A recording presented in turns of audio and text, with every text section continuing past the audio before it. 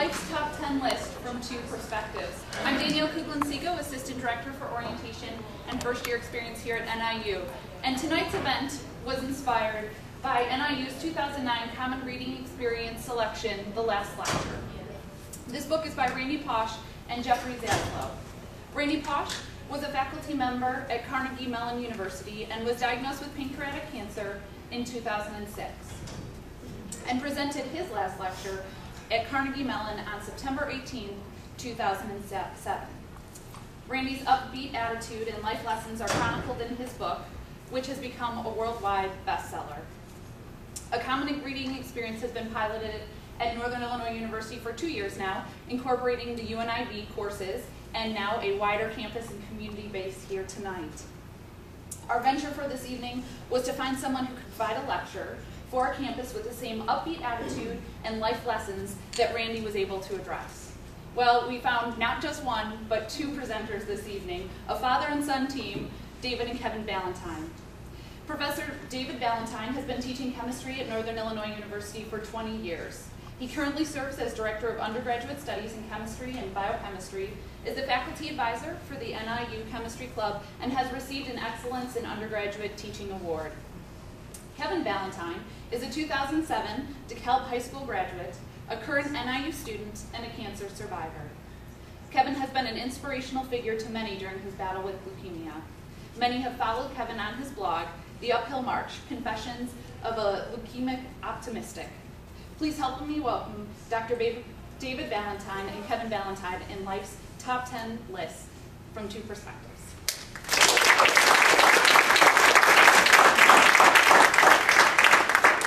Hello, I'd like to thank you all for coming here and listening to us tonight and giving me an opportunity to share all these things that I have learned in the past 9 months. Who am I? Like she said, my name is Kevin Ballantine. I'm a 21-year-old, and it feels amazing to say this, I am a cancer survivor. And 9 months ago, I was diagnosed with leukemia, acute myelogenous leukemia, that's a mouthful. And that sent me through, let's see, in the past 9 months, I have spent over 60 days in the hospital and have had probably 4 gallons worth of blood drawn, at least.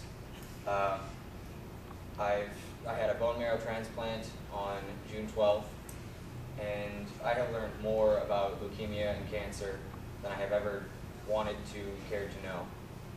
But apart from that, I've learned more about myself and more about what matters in life. And I would like to share that with you here tonight.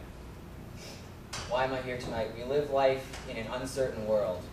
You don't know what's going to happen the rest of tonight, you don't know what's going to happen tomorrow, and you don't know when you're going to die.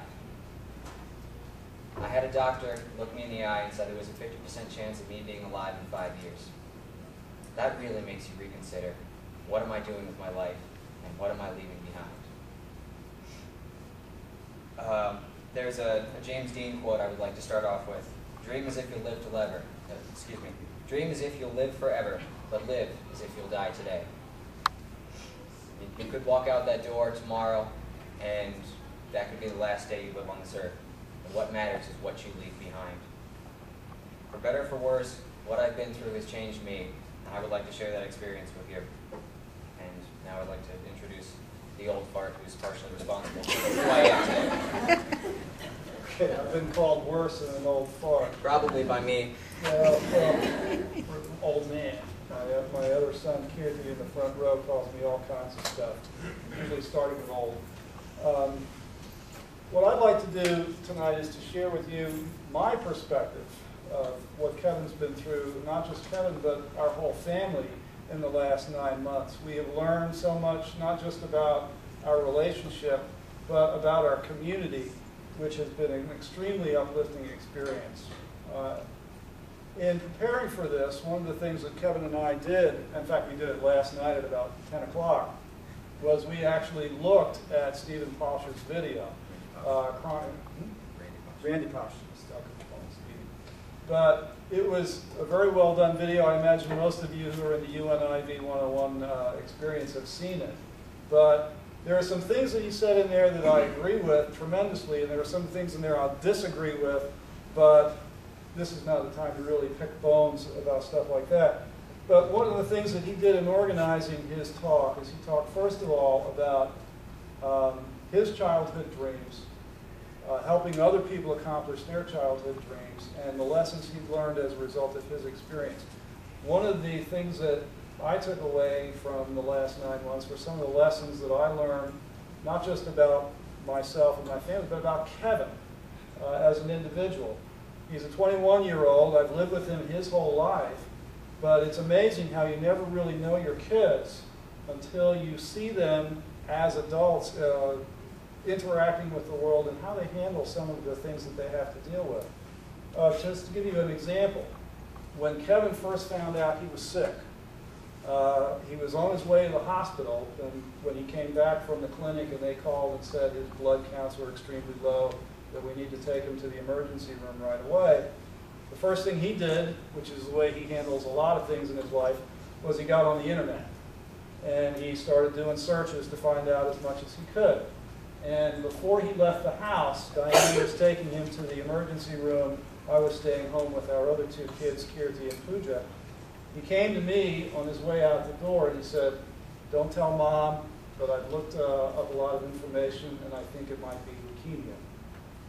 Now, that's a very profound thing for a young adult to learn, but to have the presence of mind and the concern for somebody else in the face of what he was going to be dealing with, to be worried more about how his mom was going to react than about how it was going to affect his life, indicated to me that he was a much more mature and, in some cases, a bigger man than I was, which is a difficult lesson to learn. Anyway, one of the other things that I learned about Kevin was he can write. In reading his blog, which I had to do pretty much on a daily basis for the next month, he was up in the University of Wisconsin-Madison Hospital with Diane while I was here in DeKalb with our other 2 kids.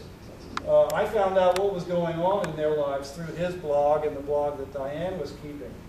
And I was struck by how articulate he was as a writer. He's a very gifted writer. And his perspective on the things that he was experiencing, the humor that he brought to his story, the attitude that he had with regards to everything he was having to endure was just amazing. But we came up with this idea of top 10 list, what's really important in life, from 2 different perspectives. And one of the things that prompted this was a movie that we saw when he was in the University of Chicago getting ready for his bone marrow transplant. How many of you have seen The Bucket List? Okay, in retrospect, this seems like an awful macabre thing to do when you've got what could be a potentially terminal illness, is to watch a movie about 2 individuals that have terminal cancer. But we all watched it as a family, and it's a tremendous movie. But in looking at the 2 lists that these individuals, Jack Nicholson and Morgan Freeman, came up with, one of the first things that Morgan Freeman started to do was write down a list, and it started with, "Do a kindness for a stranger," or something like that.